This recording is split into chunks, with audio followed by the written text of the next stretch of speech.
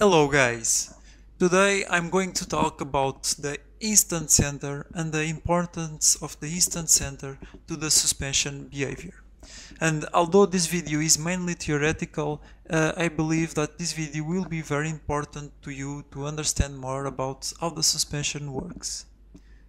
Recently, two suspension experts, Antonio Ozuna from Linkage Design and Jerome Huete, alert me for a common mistake that I did in a particular subgroup of bikes. So 8 bikes from the 50 of total analyzed. And this group of bikes is called the swing R 4-bar, where the rear pivot is above the rear wheel. So in this group of bikes I had a mistake and I already deleted those videos, and I'm sorry for that. But more important than the actual mistake is to understand what was the mistake and explain you why did I commit that mistake. So the other bikes are correct, and this problem only affected a couple of bikes. So in this table I have the correction. So as you can see, these were the values of the video for the anti-squat, and although the mistake didn't change drastically the values, so low anti-squats are still low and good anti-squats are still good, although it didn't change much, it's a mistake. And in the anti-rise there are some cases where it changed a lot the value. Okay, but let's see what was the problem. To explain you what was the problem, I have to explain you what is the instant center of the rear suspension. The instant center is basically the point where the wheels and the brakes are rotating around. And this point is very important and will determine the acceleration and the braking behavior of the suspension. This point, the instant center, is also known as the virtual pivot point. So you may heard this name before. So in a single pivot bike, it's really easy to determine the instant center, because it's the point where the brakes and the wheel are rotating around. And since there is only a pivot, it's easy to determine the instant center. So the instant center is the main pivot, okay? So the brakes and the wheel are rotating around this point. Now, in this case, the Scott Gambler, it looks more complicated because you have here lots of stuff, but actually the Scott Gambler is a single pivot bike because this is the main pivot, okay? So the wheel and the brakes, the whole rear triangle is rotating around this pivot. So although it looks more complex, it's a single pivot, and the instant center is located here and it does not move. Okay, and these links here are just to fine-tune the leverage ratio and the progressivity. Okay, now in this case it's completely different. Okay, so now the brakes and the wheel, okay, are attached to this frame member, to the seat stay, and the seat stay in turn are attached to the chainstay and also to this rocker arm. Okay, so the wheel and the brakes are floating between the rocker arm and the chainstay. Okay, so in this case the instant center is basically this point here. Okay, you determine these points by crossing a line, a straight line between this pivot and this pivot. You cross the line, okay, and then you do the same and on those pivots, and you cross the line. The intersection of those lines is the instant center. Okay, so this means that the wheel and the brakes are rotating around this point here. okay? And as you can see in the specialized demo, the instant center is located very far away, actually in front of the front wheel. So how does these magical points affect the suspension behavior? I will just talking about the braking behavior. Probably in the next video I can talk about the anti-squat and the pedaling behavior.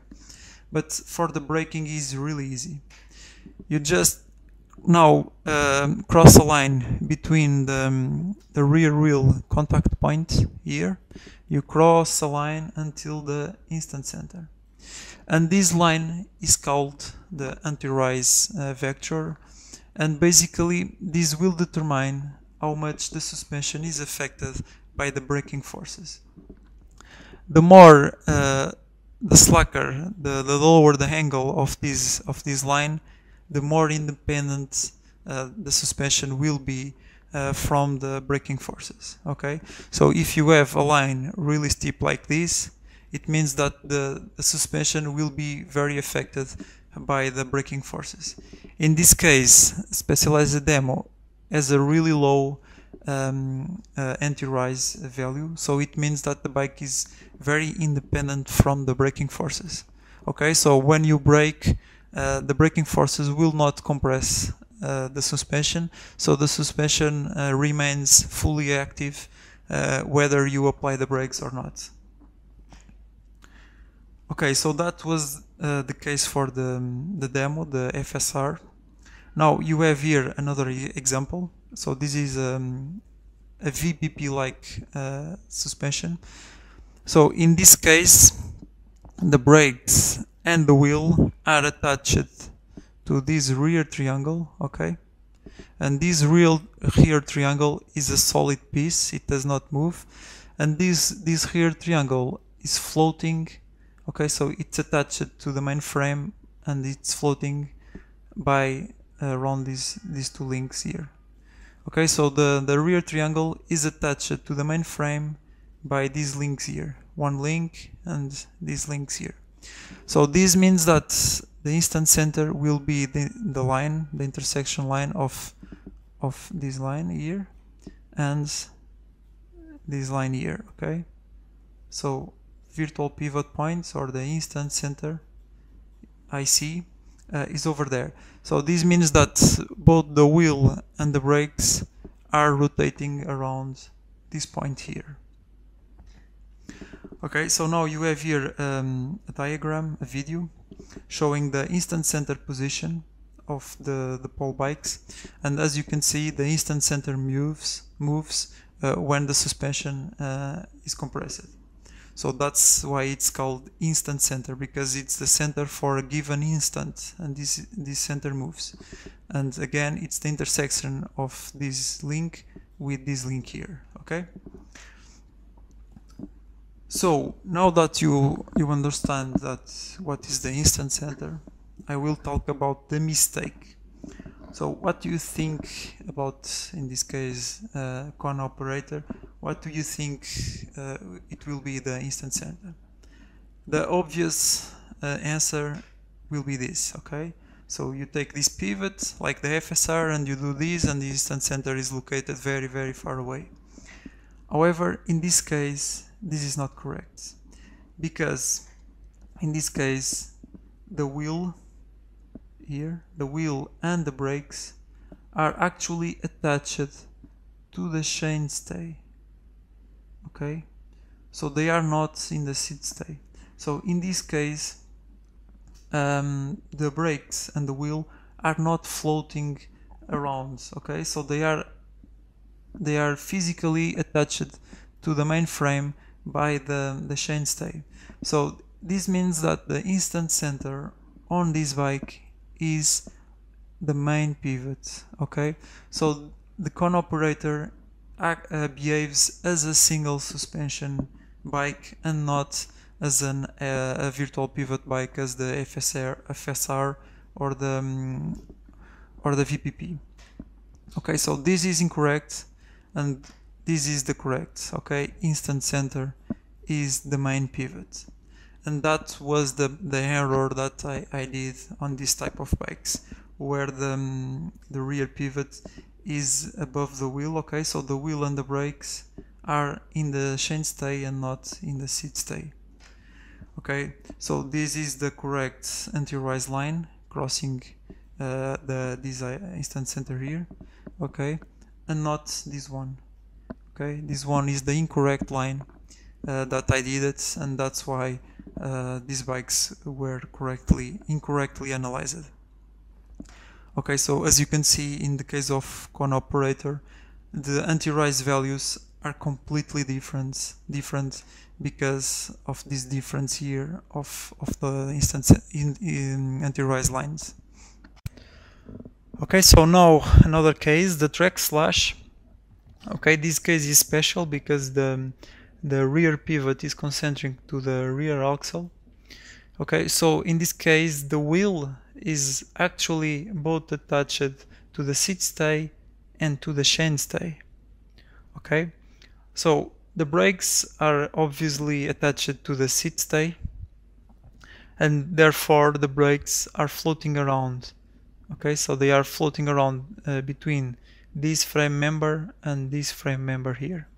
Okay, so the instant center for the brake is this point here, as the FSR, similar to the FSR. However, what do you think about the instant center of the wheel? Since the wheel is attached both to the chainstay and to the seat stay, so what do you think? Actually, there is the funny part about this is that since the wheel is concentric to the rear pivot, there is no difference if you simulate the bike as the instant center there or there. The result will be exactly the same, and that's the funny part about this. So okay, so this is a bit complex, but for those that are familiar with this, so simulating the track slash with a moving instant center there for both the wheel and the brakes will give you the same result as simulating the track slash as a single pivot bike for the wheel and with a floater braking arm for the brakes. Okay, so it will give you the same result. And by the way, a floating brake arm is this piece here, and we can talk about this in a future video. Okay, so let's forget that because it was a bit complex, and let's talk about easy to understand and funny thing. Okay, so we know that the brake is on the seat stay, but what do you think if you put the brake on the chainstay? What do you think how the bike will perform? Okay, so in this case the brake on the seat stay, the instant center is there, we already know it, but if you place the brake on the chainstay, then the instant center for the brake will be there, okay?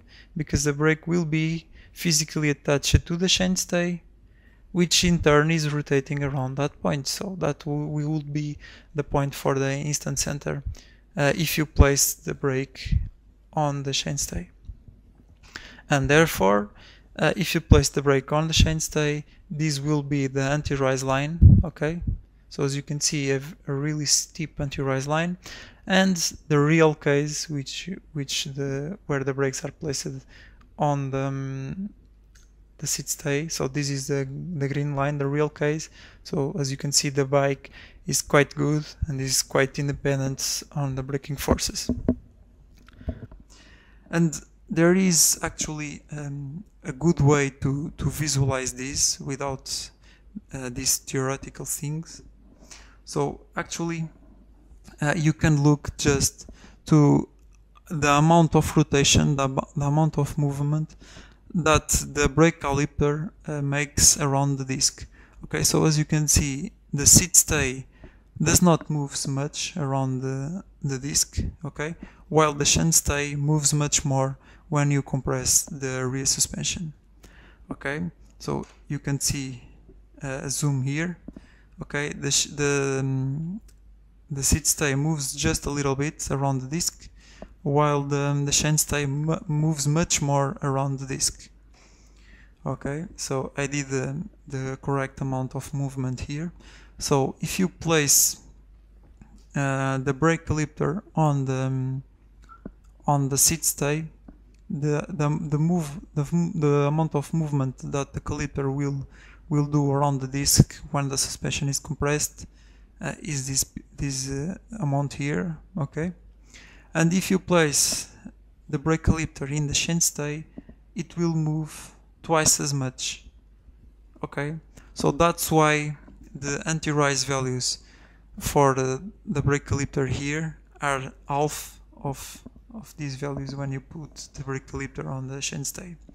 Okay, so in other words, if you put the brake here, the bike will perform much better when you apply the brakes, and if you put the brake calypter here, the braking will affect more the suspension. Okay, so that was the explanation for the instant center, and now you know now you understand the error that I did in this type of bikes, just in this type of bikes, and I'm sorry for that mistake, but I did my best, and mistakes can happen. But the important thing of this is that mistakes are part of the learning process, and now I understand this much better than I understood in the past. So I hope that you also now understand much better how the rear suspension works. And okay, so sorry for the error, but the other bikes analyzed so far, they are okay, they are correct. And actually I have here some positive comments for bike manufacturers and engineers. And that's it, guys. So I hope that you like the video. I will talk about this more times in the future, because this is not really easy to understand at the first time. But yeah, that's it, and see you next time, guys. So bye.